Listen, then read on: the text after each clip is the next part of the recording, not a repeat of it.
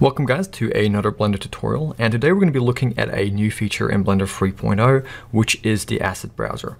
Essentially, it allows you to create a library of anything. In this case, I'm using shaders as an example, that is built into Blender. Essentially, you can, select a file path somewhere where you have some assets stored, and every time you open up Blender, you'll have those assets available. So in this case, you can see here I have some shaders that's in my library, and I can just drag them from my library into my scene, and they'll automatically be added to whatever I drag them on. So maybe I want to take some of this, put it on there, and it's just really cool. It's definitely a time saver. So I'm going to go through the whole process now, and I'll be explaining how we set up the folder that it's going to be referencing, so the file path, and it really is a lot easier than you guys think. So definitely keep watching, and hopefully it's a useful tutorial.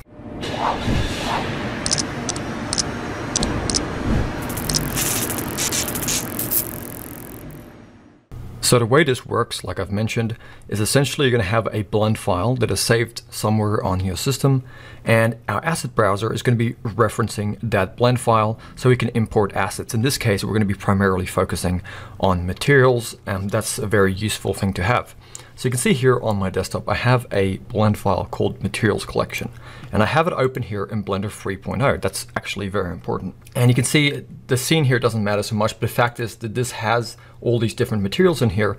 Now, these are some different materials I've created in this blend file, just by going into the shading workspace and making the materials myself, and by also going to File and just appending from other blend files. So it's super simple. You just click Append, you append in some materials. So whatever you do, as long as you just have your materials in this blend file, you can add as many as you want, right? All you have to do is in Blender 3.0, you have to select each one of these materials. So you select your materials and you right click, and you should see an option here called Mark Asset. Now in my case, it's kind of grayed out because I've already done it. But if, say for example, I come and I click here on the plus and I create a new material, and let me call it test, okay? Just a test or an example, right? So you're gonna click on it, and I'm gonna just make something. So now I'm gonna come here and I'm gonna right click on this new material, and you're gonna see there's an option called Mark Assets. I'm gonna mark that asset. And now I'm gonna go File, and I'm gonna make sure to save this. Remember, this is our reference folder. And then we're gonna also make sure to go down to External Data, click on the little tick, so it's also automatically going to pack resources into this blend file. That's particularly important, especially if you're going to be referencing any sort of textures or maps, then that's going to be very important. So once you've done that, you've packed it in, you've saved it, you now have a scene here, a blend file on your desktop or wherever on your computer that is your reference. And then what you're going to do, let's just open up a fresh scene in Blender 3.0. And let's just, just for example's sake, I'm going to just add in a monkey, duplicate it a few times just to demonstrate. And let's come down here to our timeline and just drag it up. And then click on our editor type, and let's go and add in the asset browser. You should be able to see it if you have Blender 3.0. And if we were to go now to our shading to look for materials, we're not going to see anything. So we need to actually add it. So the way we're going to do that is we're going to go to Edit. I'm going to click on Preferences, and simply go down to your file paths. This is super easy.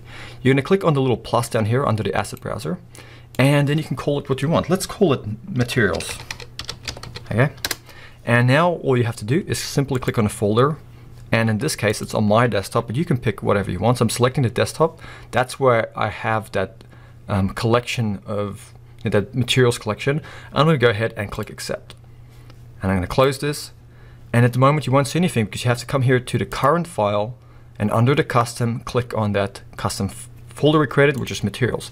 And now all of a sudden, all of these materials that are in this materials collection are now in my asset library. And all I have to do is just select them and drag them onto objects to add them. So now if I hit Z and I just go to my material preview, you can see that monkey now has that material. Maybe I want the cube here to be a gold, so I'm going to drag it onto there. Take one of these tiled ones, maybe drag it onto this monkey here, and then maybe one of these on here. And that's super easy.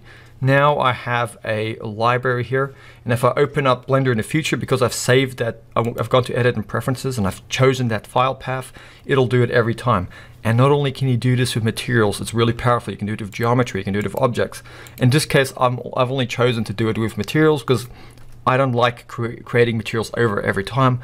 When I'm done with a scene, I've put a lot of effort in, I just want to drag in my materials real quick. And having this asset browser is a game changer. It's really putting Blender on par with a lot of other softwares that have come before it that have a little bit of a better reputation for having better asset browsers. So this is a really, really good development. I'm really happy to see this in Blender, and I hope you guys are able to enjoy this. I hope this tutorial has explained it well, and stay safe.